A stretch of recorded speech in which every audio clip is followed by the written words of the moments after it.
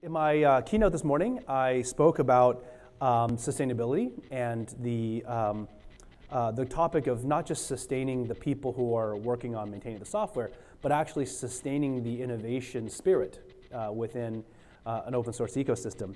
And specifically around the idea of there being a value network between the creators and consumers of technology in these ecosystems. So this talk, I'm going to delve a bit deeper into the challenges that we faced in doing that, and look at kind of what we do at Continuum with Anaconda, and how that model has worked out. And then I'll talk about sort of the how I think about the open source world, and specifically in our PyData, Python sort of space, and provide ideas for how we can reason about how, as the world changes, how do we actually keep this up? How do we hold on to what we've created and take it even further?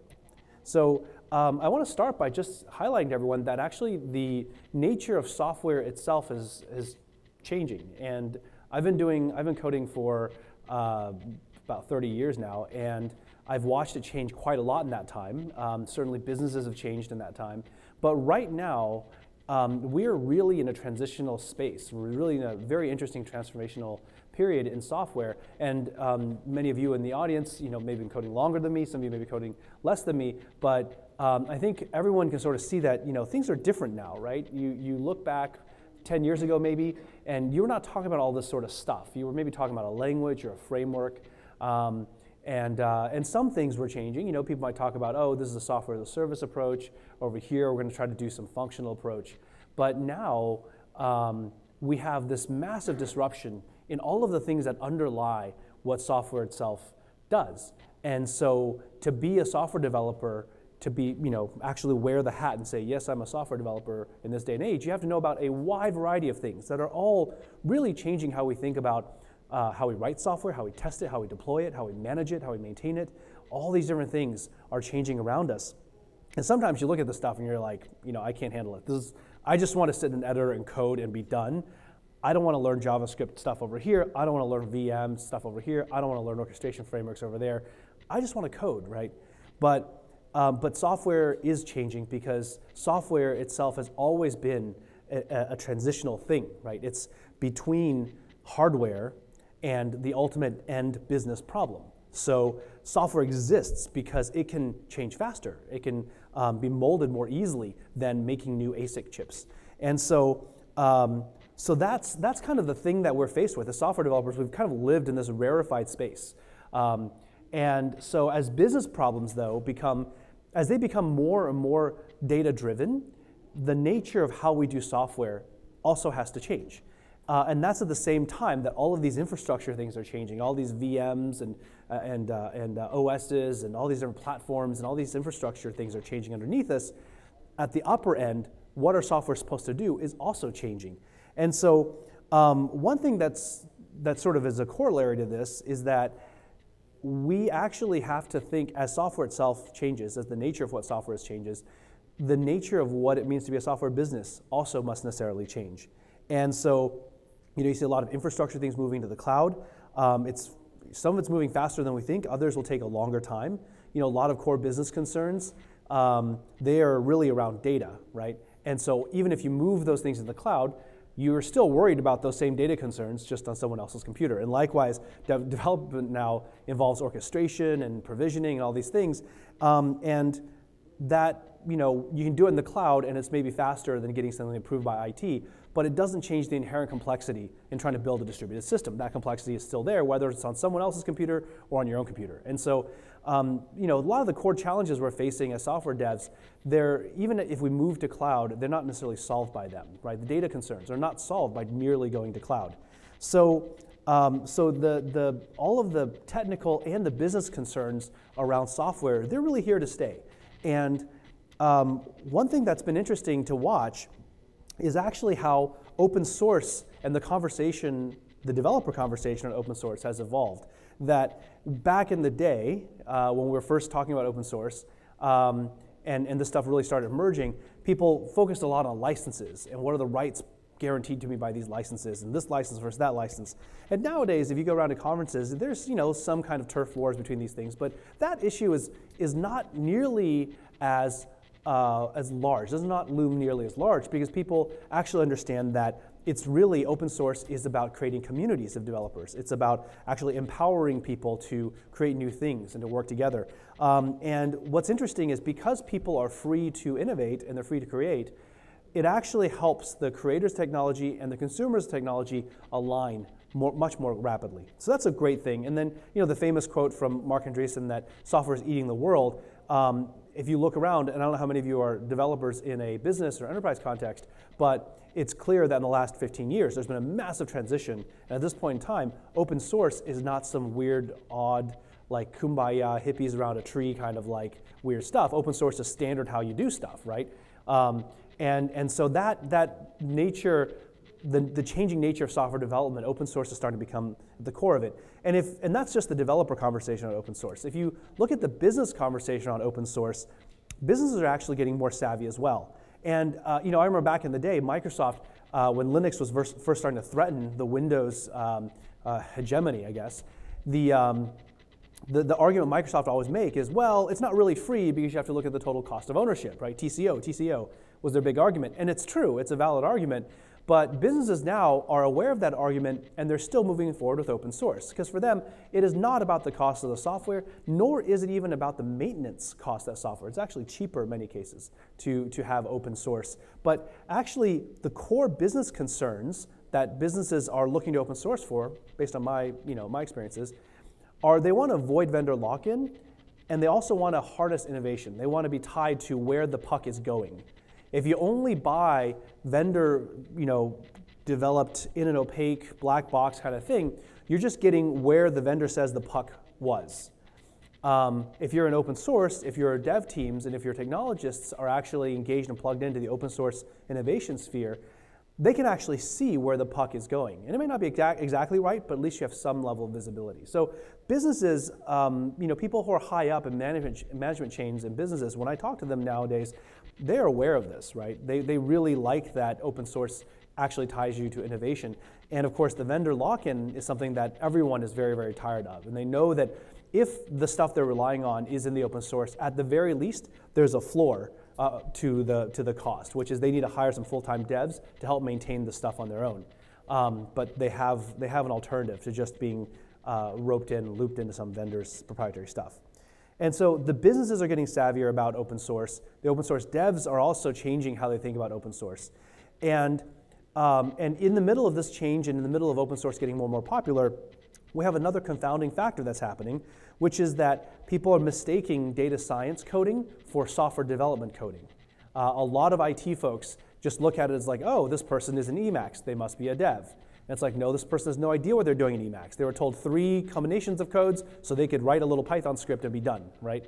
And so the idea that, this is really problematic actually, because data science is a newly emergent field. There's not a lot of in data science conferences, and I would say that Jupyter is one such conference, people are still trying to figure out which side is up, right? There's a lot of newness in this stuff. And you can really see from a distance, it looks a little bit like software development. But the way I talk about it is that data scientists tend to use code the way that my daughter uses a hammer, which is that it's surprisingly effective. She actually can get the nail in the wood. And usually there's no bloodshed, but it's not how you're going to build a house, right? So data scientists, they can definitely code some stuff, but they're not going to build a large software architecture, and they're probably not going to really want to maintain any of it, even if they could.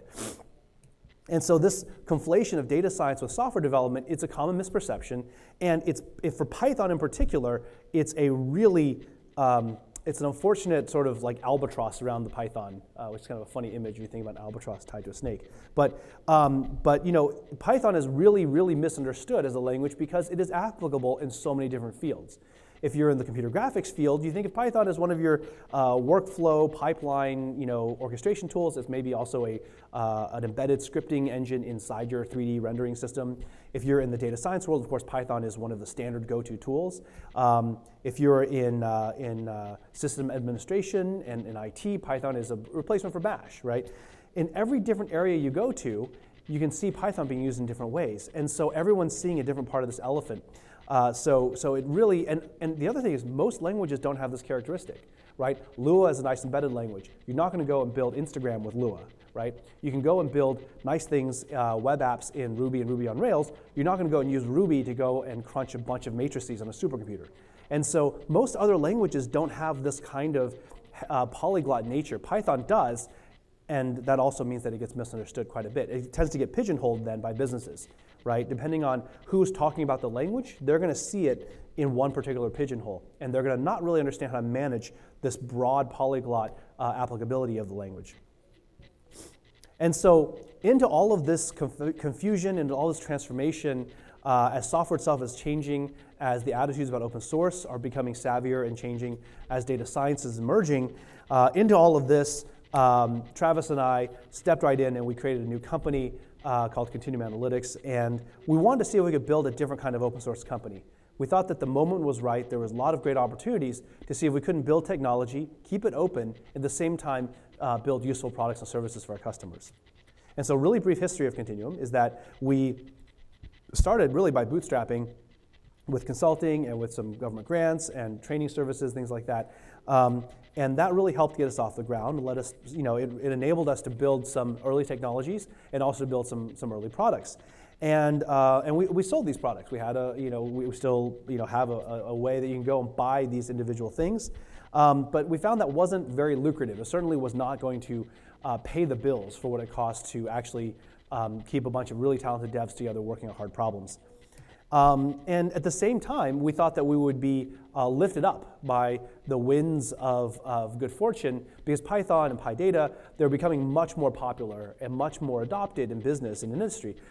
Hugely popular, right, in big data, data engineering, data science.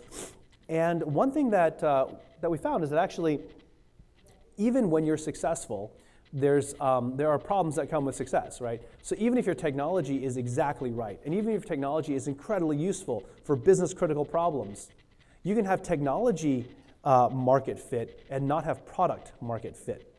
And this is actually in general a problem for any company that's creating some new tech. You might find people that want to adopt your tech, especially if they're early adopters, right? But early adopters always face this challenge of the buy versus build with early adopters. And with Python in particular, and especially here in New York with all the finance and hedge funds and everything, it's a huge problem. They know exactly how powerful the technology is, and they understand exactly what they need from it. And they also have a very, very low tolerance for products that don't work. And so you put all these things together and you end up with a situation where it's actually the people who love your tech the most are the ones who are probably the worst people to trial your products, right? And that's not something that you necessarily get in a lot of other situations. If you're building some new widget, you're going to go and research the tech based on the funding you raised. You're going to go and build the widget around the tech. You're going to go try to find somebody who's willing to take an early version of some widget that's got some amazing tech. Very, very straightforward and linear. With open source, people can do an end run around the products you're trying to build and simply adopt and build it themselves. So there's a lot of interesting dynamics, and it's a business problem that it's hard to articulate. It takes a bit to articulate, but it also is not one that's trivial to solve. And so but we have to solve this problem if we want to continue doing open source tech. We can't keep building tech that then cannibalizes product, right? That's not going to be a good sustainable business model. And so to address this problem, I want to tell one of my favorite statistical stories, and many of you may be familiar with this, but there's this really great anecdote about how in World War II, the British, they were seeing these bombers coming back from bombing runs, and they would be riddled with holes, right? And so, when you build a bomber, you want to reduce the weight of the bomber because that means you have more fuel, you can go further, you can put more ordnance on it. And so they were looking at adding plate armor to the bombers. They wanted to reinforce various pieces. And so you get these bombers back, you look at where the holes are, and sort of intuitively you're like, well, okay, let's go reinforce the places that have the most holes. And actually a really bright mathematician, statistician figured out, no, you don't want to reinforce the holes. The places with the most holes are the places you don't need to reinforce because the plane still came back. It's the places that have no holes is where you need to add the armor, because every plane that got a bullet through that particular spot never made it back. And so it's probably one of the most beautiful, intuitive, and counterintuitive examples of Bayesian inference that I've ever seen. But it's you think about it for like another 2 seconds, you're like, oh, that makes total sense. Obviously, you'd reinforce the parts that you can't have any holes in. So it's a similar kind of, I tell the story because it's a similar kind of thing around how we sort of got our thinking around to the product development efforts for Anaconda and for our overall activities at Continuum. And we basically decided to build things that the open source ecosystem is not building, right? Instead of going and trying to innovate faster, harder, and do more things in the space where people are willing and interested to build stuff, let's go and build the things that people are not building, either because they don't know about the problems or they're just not interested in self-servicing on those problems. And so that's led to the growth of a suite of offerings and capabilities in our Anaconda Enterprise product.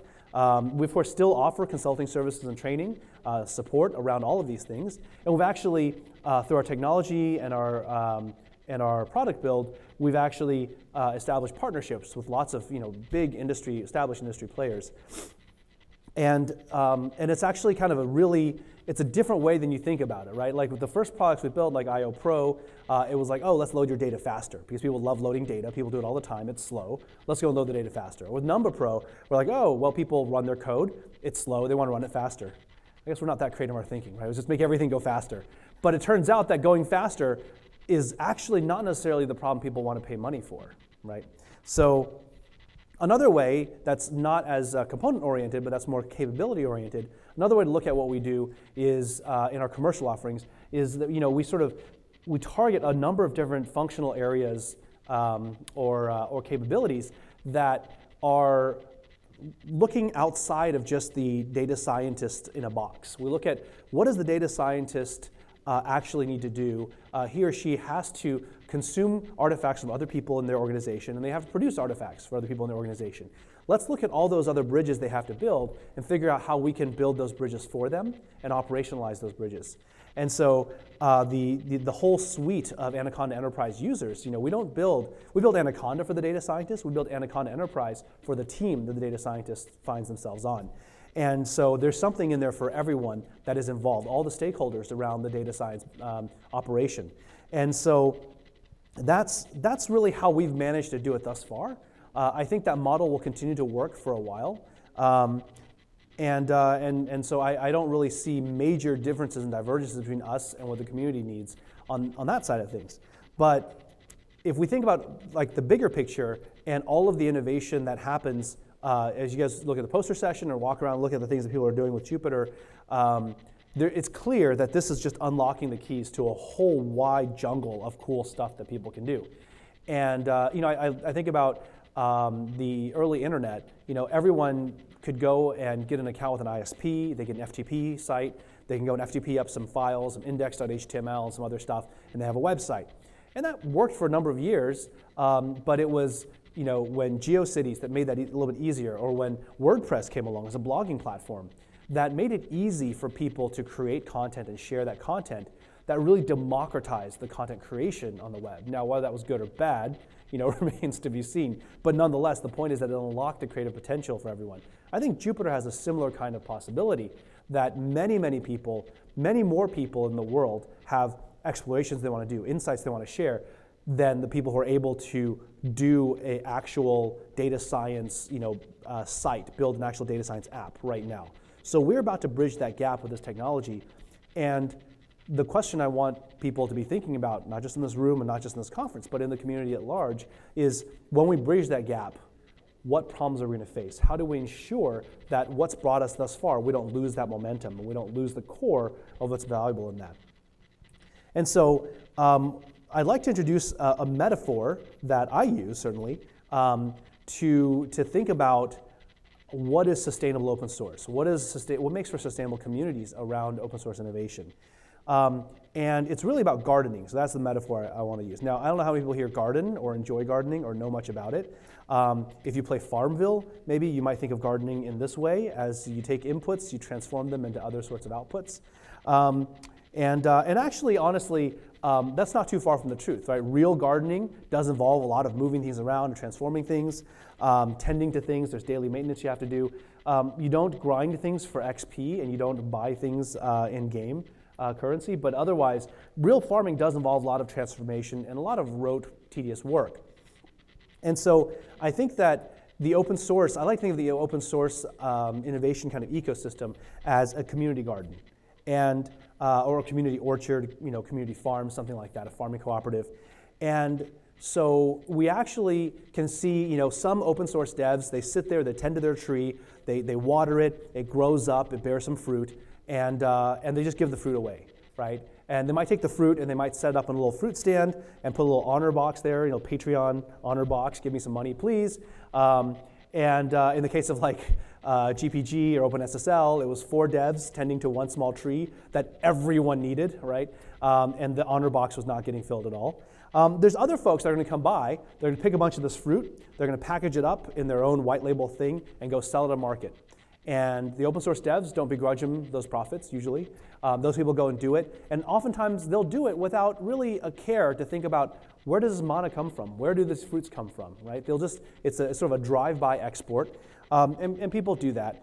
But there's still others who are going to go and try to do something a little bit closer to the field. They're going to go set up a little farm store or a little orchard fruit stand that's actually manned, that actually has some level of service and quality control. And of course, with the proceeds, they take some of that and put that back into the maintenance and tending of the garden. But my point is that there's many different folks that are involved in this ecosystem. The people who just do the drive-by, take the stuff, go and vend it, they actually serve a purpose as well. They're helping to disseminate the adoption and the popularity of the particular fruits and vegetables from your farm across a wide variety of locations that people might not come to your garden or to your little fruit orchard. So all of us can benefit, all of us do benefit, and we all work together in this ecosystem.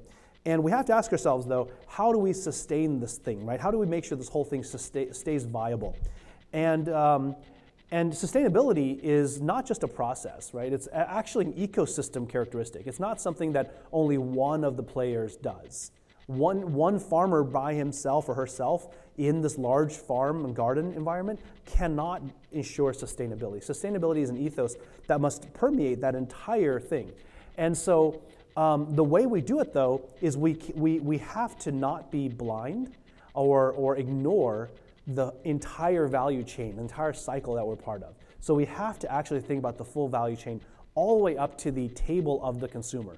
I live in Austin. It's a very lovely city, and it's very sustainability oriented and very progressive in those kinds of ways. So there's a huge farm-to-table movement in Austin at the restaurants and at the grocery level and all these different things. So the farm-to-table aspect of this is what I like for us to contemplate as we do open source. It's not enough just to say, I am an open source dev. I really particularly love cultivating this particular kind of heirloom tomato. That's all I will do. I don't care who eats it and how they eat it and what happens to it downstream.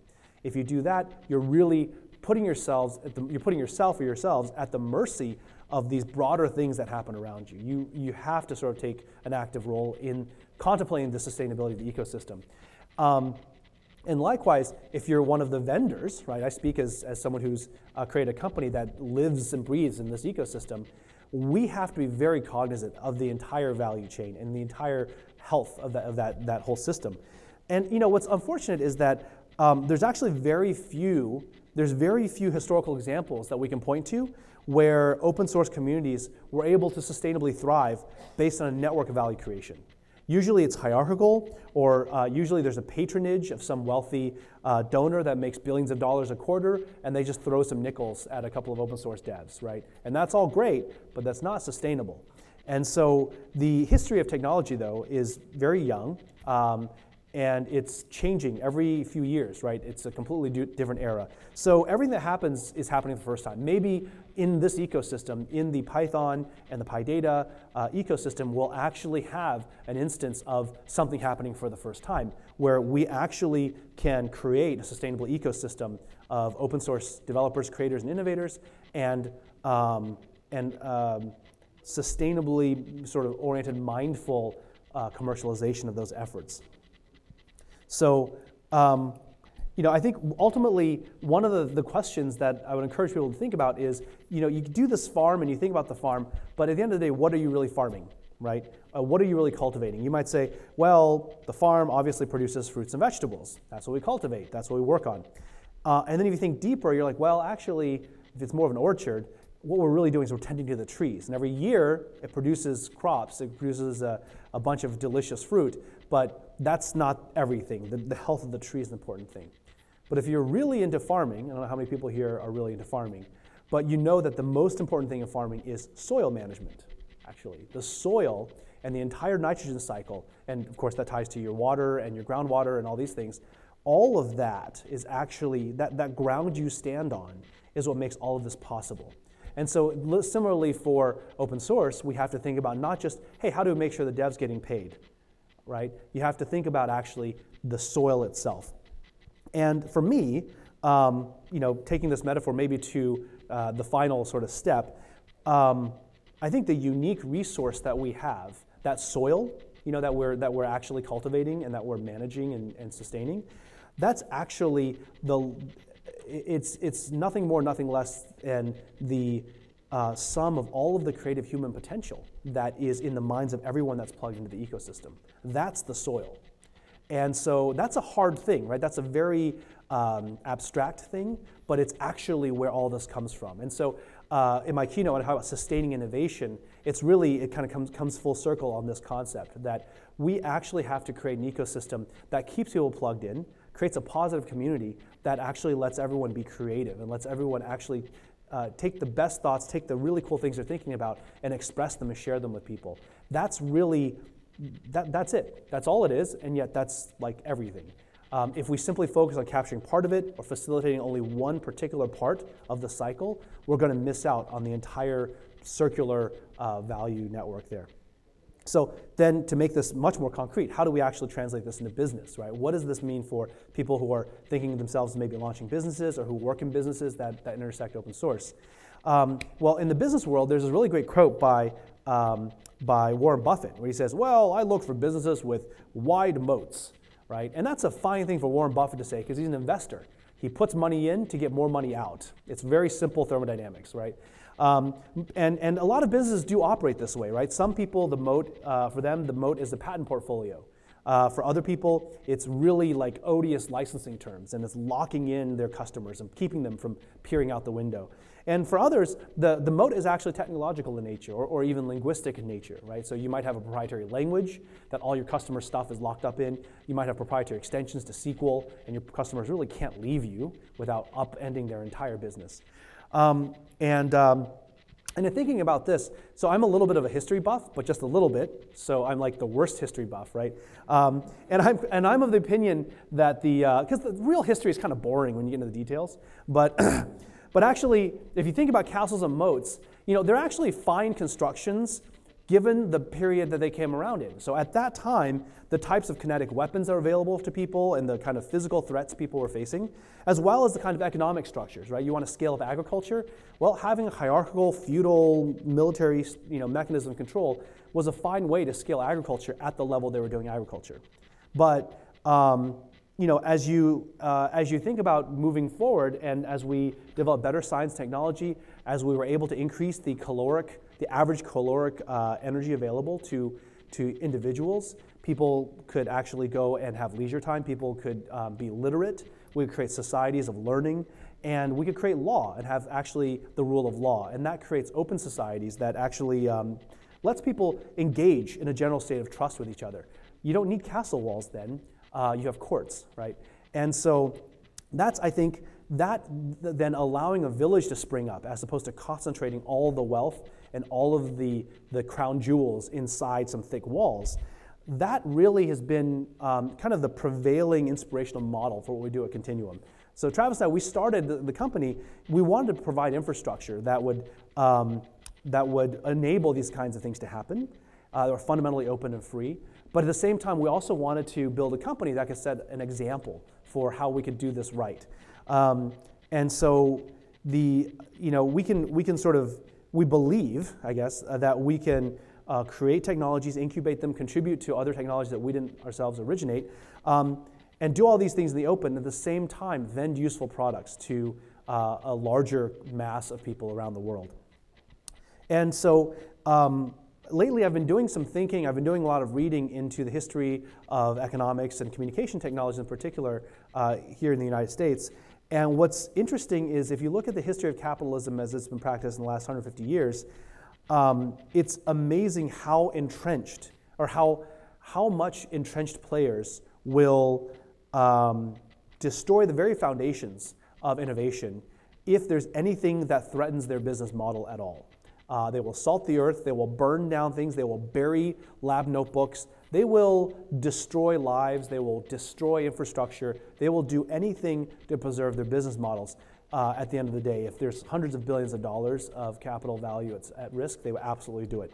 And so this is actually, in the technical domain, this is a challenge because virtually any innovation can unleash creative destruction on somebody's business model. And actually, in this era of quantified self, quantified world, self-driving cars, supercomputing, cloud supercomputing, machine learning, AI, all these different things, I don't know how to predict too much about this stuff, but I think that a lot of what people are going to do with Python for the next 10 years is destroy a lot of legacy business models. So we're really right at the intersection, right at the vanguard, really, not just intersection, we're at the vanguard of really unleashing a lot of this creative destructive potential.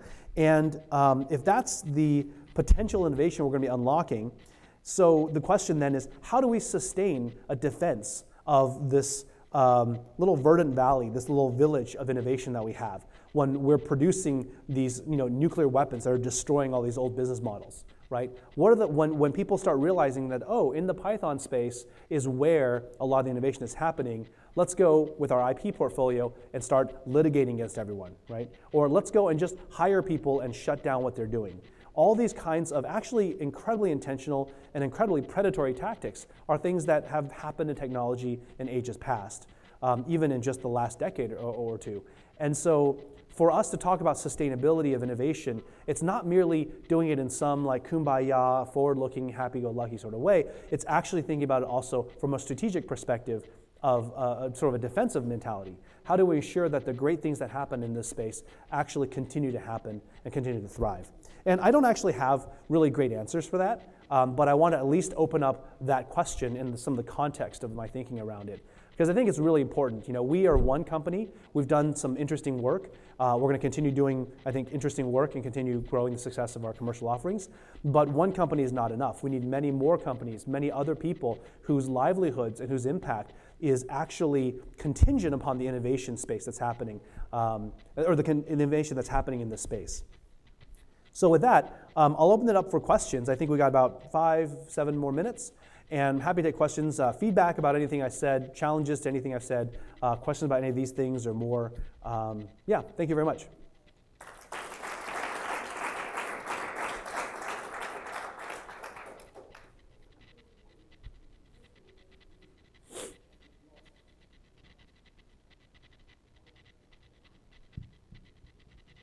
Hello? I really like the gardening metaphor, and I'd also never thought about the sustainability question from like a defensive perspective, so that was really interesting. But putting aside the defensive part of it, and just looking at the core sustainability, I want to kind of play devil's advocate. Is there an actual sustainability crisis in open source? Because what I see is, with developers coming to open source through whatever series of motives they have, and with the high burnout rate that exists, even then you still have so much value being created that all these things, all these trends you talked about at the beginning are still happening. So is there a real, and I want the same sort of gardening to happen that you do, but just to be really kind of hard-nosed about it, is there an actual internal sustainability crisis in open source? That's an excellent question. So sustainability of making new little saplings that bear a little bit of fruit is one thing. The reason I bring this topic up at JupyterCon is because we're now looking in the distance. You know that the last scene, hopefully this isn't a spoiler for anyone, but the last scene in Field of Dreams, when the camera sort of pans out and you see a line of cars lining up that road. From the perspective of folks like Fernando, myself, and others, we look out a little bit above or like we climb to the hill overlooking our orchard, and we just see dust from all of the Mongols, good Mongols, happy Mongols that want to come and use and partake in this ecosystem. And that's more than just, can we grow new saplings every year? That's how do we go and do 10x, 100x? Really there's a production aspect of the software. And that was a little bit to my point as well about production of knowledge artifacts, maintenance of those things. That becomes a very, very heavy lift. And if we never bridge that gap, if we never, basically as a community, never grow the skills or the knowledge of how to do this, then the open source world will forever be seen as the place where you go to get good toys. But to get your real stuff, you're going to go and buy from the big legacy vendor here that's 5 to 10 years behind. And the cost of that is then not one that we benchmark against, is there cool stuff happening? Because yeah, there's always cool stuff happening. What we have to hold ourselves to is the higher standard of what could we have done that was much better, right? We could have saved how many more lives if these cancer researchers didn't have to pay this much for licenses for this piece of crap software, right? That's the kind of question, I think that's the kind of standard that we should aspire to and really kind of plant our flag on that particular point. Thank you. Any more questions?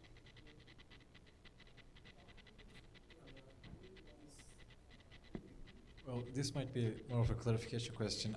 That distinction between product fit and technology fit, I think. I mean, can you explain it a little bit more? What is the tension there? I don't think I felt like I fully grasped what you actually mean by that tension between those two.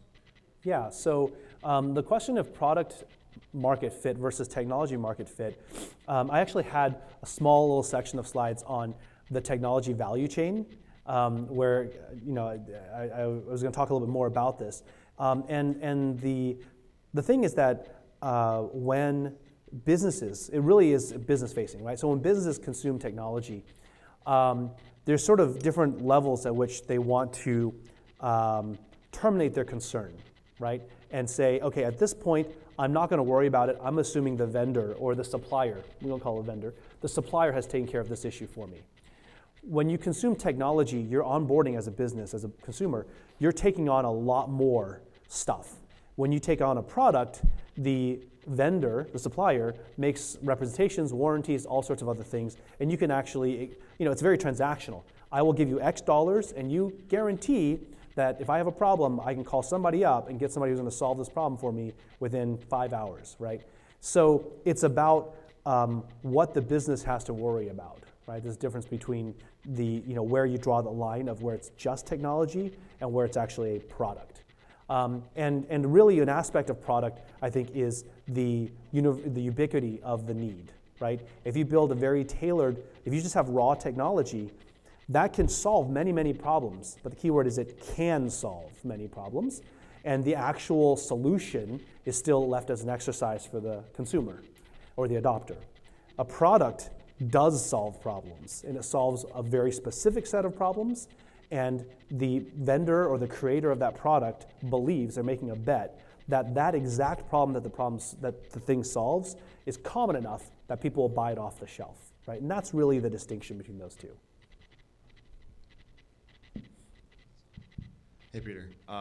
So your point about open source in business and why businesses are adopting open source, I wonder if you could speak at all to businesses being involved in open source as starting to become table stakes for even getting developers to come, and how that's driving open source adoption as well. Yeah, so that's an interesting thing, right? Because we see that all over the place. A lot of businesses, they're realizing that by showing up to the open source party, they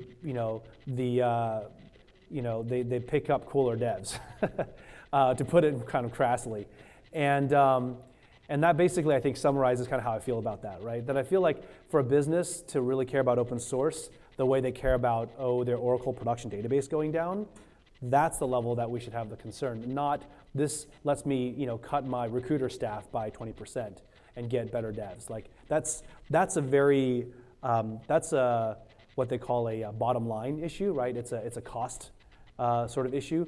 Whereas open source, for the purposes of tracking innovation, of having a BATNA as a business, when the vendor comes up and wants to charge you 10% more for licenses, those are the kinds of concerns that are more forward-looking. And so I think the recruiter thing is great. I mean, I think it's still a great thing to get more funding into the ecosystems around open source, but it's almost sort of like, I have to pay. It's like a pay-to-play kind of scheme. It just feels a little bit like, it's fine. There's a very clear transaction there. And the reason I wouldn't necessarily want to count on it is because the instant they find some other way to target and identify and attract other devs by, let's say, having a keg in the fridge or by having cooler office space, If that becomes cheaper than funding open source, guess what? You're going to get a keg in the fridge instead of funding some critical piece of open source, right? And that's why I don't like to make that, it's like a spreadsheet trade-off as opposed to an aspirational value-based investment. Yeah. Thank you. So yeah, we have to finish the session there. I'm sure people will be happy to take questions. Yeah, find me around. I'll be the Continuum booth, so happy to chat. So let's thank Peter again for a very nice talk. Thank you, everyone.